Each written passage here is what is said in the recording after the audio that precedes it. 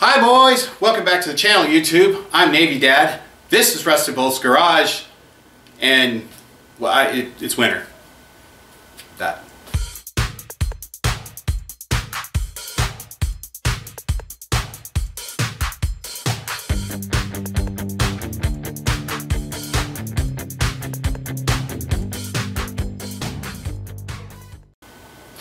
So this is kind of a interesting episode. I've been off for a little while because, you know, we had Christmas and the wife and son got Omarona. Or we think they did. We never could get tested because we never could get a frickin' test. Imagine that. Thanks, Sleepy Joe. So we sequestered for a while. I never got it, never had any signs. They didn't get very sick. We think it was maybe just the flu. Who knows?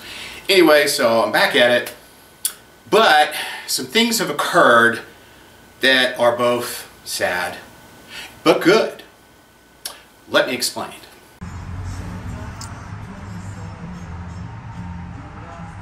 Well, Merry Christmas, y'all. Yep, old Blues guy's hood up. We're waiting on the Christmas flatbed. Yeah, Merry Christmas. You see, the little 4.3 is dead. A lot earlier than I had planned on. Poor little guy. He did his job though, he got me home. Kind of an interesting story. Christmas Eve story. Let me tell you. What, I always have a story. Then I'll show you what's going to replace the little 4.3. It ain't no LS. So what happened was this right here. That's right, Christmas Eve. I'm perusing, I was off that week, I'm perusing through pick and pull list, and I found a 99 Firebird that had just been put on at the Fort Worth pick and pull. And I'm like, I need the back brakes off that thing. I'm sure they're still there because it's only been posted up there for like 3 days. So, get up Friday morning and I make a mad bomber run all the way out to Fort Worth. So, from where I live to the Fort Worth pick and pull is about 115 miles round trip. And I hauled ass out there because they closed early. It was Christmas Eve. And we had family things to do Christmas Eve. So I made a mad bomber run out there. I ran out there 85 miles an hour all the way, 85 miles an hour all the way back. Truck ran like a jewel. Yes, I was pegged the speedometer. I mean, you know, most of the whole trip out there is on express route, which is 75 miles an hour, and nobody goes 75 miles an hour on an express road in Texas. Come on. that's like an unlimited speed. Not really, don't tell the DPS. But got home. There's a gas station about 3 blocks from here. Pulled into the gas station to fill her up. Wouldn't start again. Dead. Nada. I basically had a crank, no start situation. I'm like, what the freaking hell? So nothing. Everything I tried, nothing. So I called a wrecker. Tried to get a wrecker on Christmas Eve. Yeah, that's not real easy. So I sat there for 2.5 hours because I was not going to leave it there, and I didn't want anything to happen to it. So I waited. Finally got the truck back here, and and I didn't mess with it for another week. But here's the interesting thing: the truck should not have been running, not the way it was that day. So it ran like a jewel. I mean, really, just smooth as could be. Nice, cool temperatures, excellent oil pressure, everything working perfectly. And, well, I knew it was an overheating issue because I got a freaking 2500 radiator in the damn thing. I found 3 burnt spark plug wires that on the driver's side that kind of slipped back down and basically melted. I mean, they weren't arcing, but well, here's a picture. So, okay, started looking a little bit deeper. I've got no power to the fuel injectors. Okay, well, that could be a couple things. Is it no power to the injectors or no fuel? Test the fuel pump.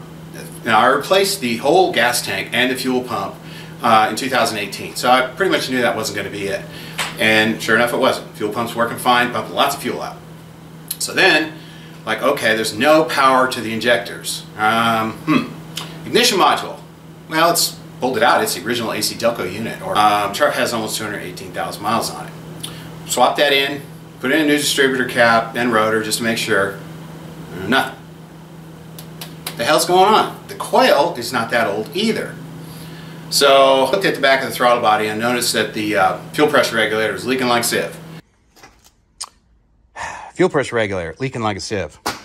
Throttle position sensor was cracked and slid over. In fact, I don't even know how the heck it was idling, but it ran like a top the whole way.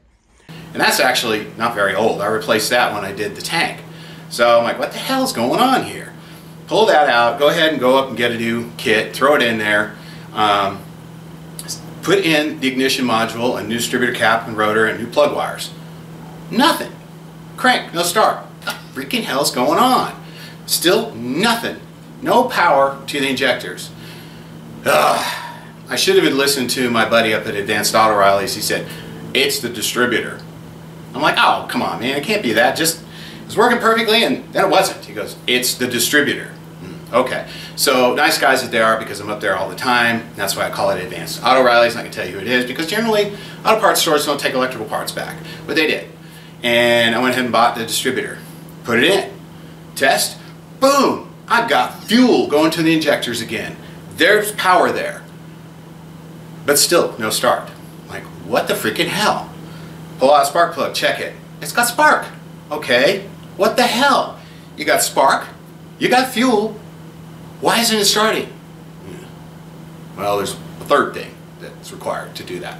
So I'm like, okay, let's look at this a little further. So, did it jump timing? Pull it up, top dead center, check it. No, spot on. What the freaking hell is going on here? No compression on the passenger side. It just let go. What the hell? No water in the fuel, but no compression. So I can't figure out exactly, shit, damn, bucket fly. I can't figure out exactly what happened, and I haven't looked at it any further, and at this point, don't care. I don't want to waste any more money on a 6-cylinder, and you know, almost 30 years old, and has almost 220,000 miles on it. It's not worth it. But this is a lot earlier than I wanted to look at doing an engine swap. It's a mosquito. Jesus, freaking January. And so what do? I was just about ready to deep dive into the Chevelle and start it, get all the suspension done, brakes, get the big block in it, get the 4-speed in it, get the interior in it. And I need the truck to do some of that stuff. So I'm like, okay, I'm going to have to temporarily store the Chevelle for a while I do this. And so I started looking around trying to figure out, okay, what am I going to put in here? Because like I said early on, if you've been watching, I had planned a different type of build for this. I mean, everybody does an LS, right, in these trucks. In fact, I'll put some links down below to some of the people that I followed that I think have done a really good job showing how to install LS motors into OBS trucks. And that's not what I'm going to do. That's not what my original plan was. And I've been researching for over a year to do this, and it became really cost prohibitive to be able to do it. But a lot of people tried to guess in the comments and stuff, but y'all totally missed it. It's been right above my head the whole time. That's right. I wanted to put an LC3 in this truck. Don't know what that is? Well, Google it real quick. Oh wait, okay. So the LC3 is a 4.4 liter supercharged Cadillac Northstar. But in actuality, it's not a Northstar, it's an Aurora. So me personally, I think the Northstar is one of the most unappreciated and misunderstood engines ever. I mean, it's a two-piece block. Sure, that's part of its problem. It leaks like a sieve. But the aftermarket has solutioned that. I mean, ARP has redesigned bolts and everything for the head gasket failure problem because the bolts slide out. All of that's fixable. It's a two-piece block, people. What's a two-piece block good for? Boost. That's right. Again, I think it's a very underappreciated engine. And if you read your history on the Northstar, you know that it was in collaboration with Oldsmobile and the Aurora V8, and of course IndyCar ran Aurora V8s back in the 90s. And come on, Aurora. What a cool name, right? I mean, this is freaking cool. The original Oldsmobile Aurora was a good-looking car. It had one major problem though. It's front-wheel drive. They made that a rear-wheel drive car. I think Oldsmobile might still be around today. Maybe. Probably not. But that was my plan, is to get the LC3. So the LC3 was in Cadillac STS's, the STS-V. A lot of people think I was an LS. No, it was not. The LS was in the CTS. Why Cadillac built these two platforms together, I don't understand. I mean, it didn't sell very well. The LS was a lot faster, more horsepower, you could do more things to it. I mean, the only thing I can think of is they were trying to compete with the 5 Series BMW, but what the hell? I mean, who was running the show at that time? That makes no sense. And then also it was in the Cadillac XL-RV. Now, you forget about trying to find one of those or find an engine out of there, but the STS, like finding a wrecked car at Copart, that's actually not that bad. You have to hunt around, but you can find them, and you can find them fairly inexpensively. I found a couple of them for under $3,000. The whole car, physically drivable, you know, like one that had been rear-ended, another one that had been sideswiped real bad. And you almost need the whole car because you need the wiring harness, you need computers and everything else. It's a very complicated engine and a complicated transmission, but it would fit in there. Remember that this is a rear drive car. It is not front drive. So the engine is built to be in a rear wheel drive vehicle. I did measurements and things like that, and it would fit. I'd have to have some custom made motor mounts, and I found a guy here locally who does LS wiring. You send him your harness, and I kind of pinged him. We went back and forth about a year and a half ago, I think it was. And I said, you know, is this something you could help me? He goes, yeah, it's just a GM computer. We could do that. I could probably build a wiring harness for you. It was probably going to be $500, $600, $700, maybe a little bit more since I've never done it before. I'm like, okay, I can understand that. Then just the complicatedness, I was probably looking at somewhere around $5,000 to do this swap. And that's just cost prohibitive for me. I mean, it would have been a blast to do it on the channel. You know, these motors can make a lot of power, and there is aftermarket support. There's headers and things like that for the CTSs and the XLR. So it was viable, but in the end, it just didn't work. So I had an LS, and I originally bought the LS to do it to put in the Chevelle, and then I'm like, it's a 70 Chevelle. It just doesn't deserve an LS. The platform is unbelievable. It's reliable. There's so much support for it. But in my personal opinion, there's only really one engine that can be in a 70 Chevelle, and that's a 454, which I have. 73 LS4 4-bolt main truck motor that's got an Edelbrock package in it, so it's going to be a lot of fun. It's right around 330 horsepower, I think. And it'll be fun in the car, and like 445 on torque or something.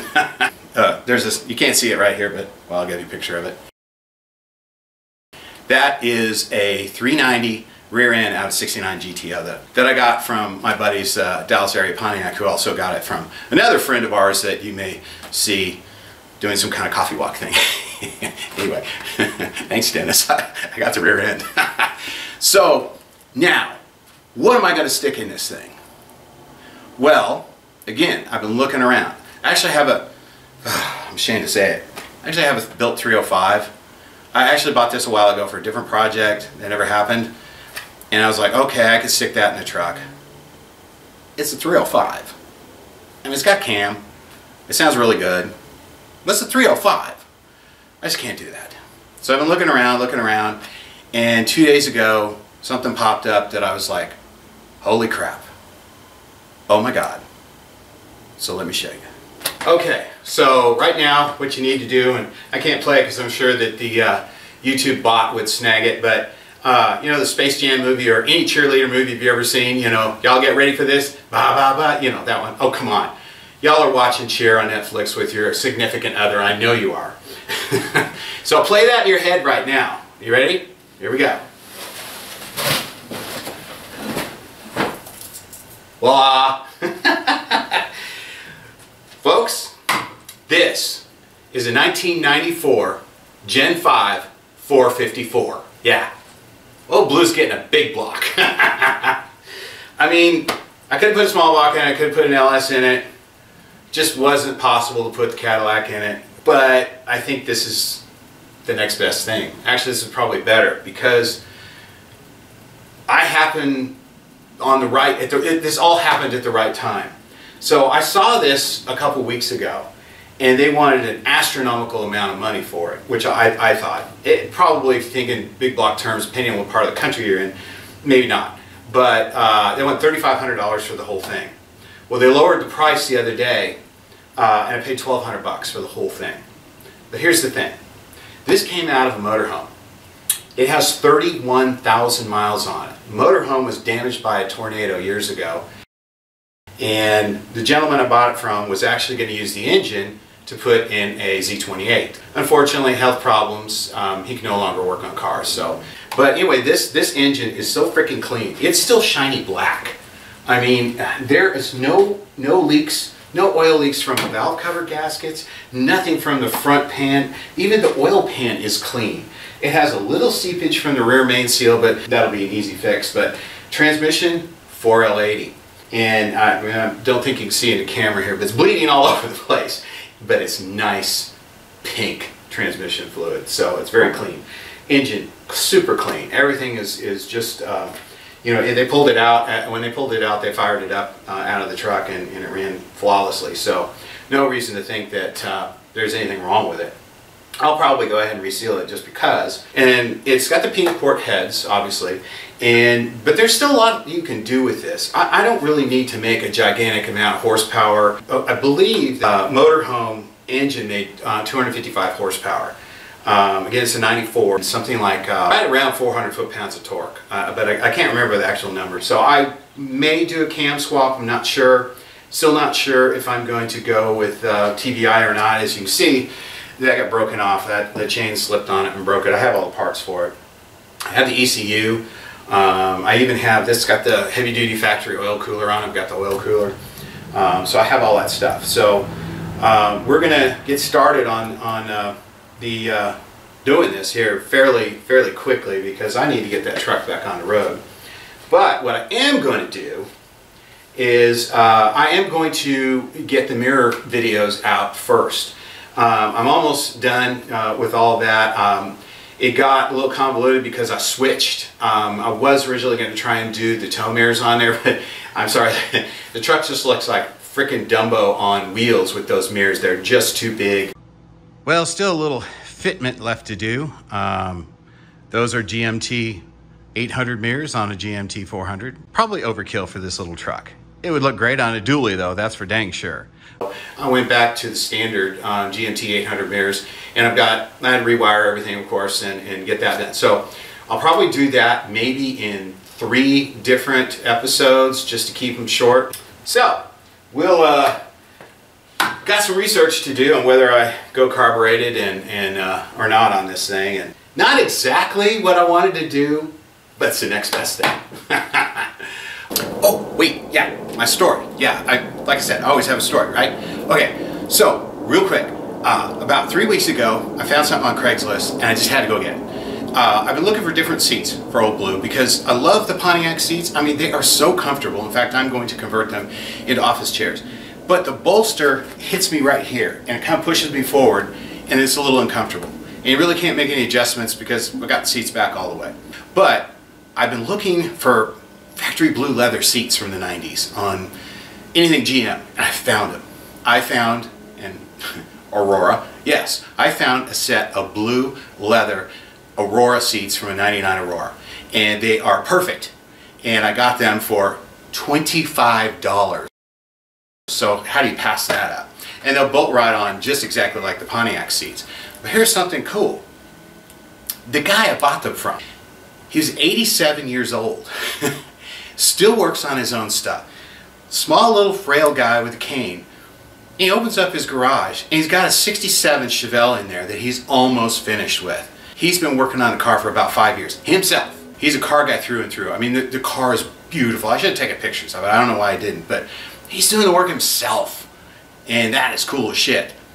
But there's hope for us older guys. Well, it's going to drive my wife nuts, but I'm going to be freaking 90 years old. I'm still going to be working on this shit. And yeah, I'm not a spring chicken. Should I tell y'all? So next up is Old Blue himself. I think the truck likes me. And if y'all don't think that vehicles have personality, you're wrong. They do. I rescued that truck. The original owner passed away, and it went on to his nephew. He neglected it. It had been off the road for at least 5 years, and it took me quite a while to get it, you know, inspectable again. But I think the truck likes me because I saved it. I mean, hell, it was probably one step away from pick and pull itself. But on that trip back from Fort Worth, I mean, I tipped 90 miles an hour a couple of times. I mean, that speedo was buried. I was pushing him hard. He got me home. As I said, he should not have been running as good as he shouldn't have been running at all. But he got me 3 blocks from home. turned him off. He said, that's it, I'm done, I did my job, I got you home on Christmas. Pretty cool, huh? Well, I have to settle for Chateau Saint Michel 2018 because my son took all my daggum beer. So y'all be good. We'll see you next time. There's a freaking bug in here. Good God. Where damn mosquitoes come from? Jesus.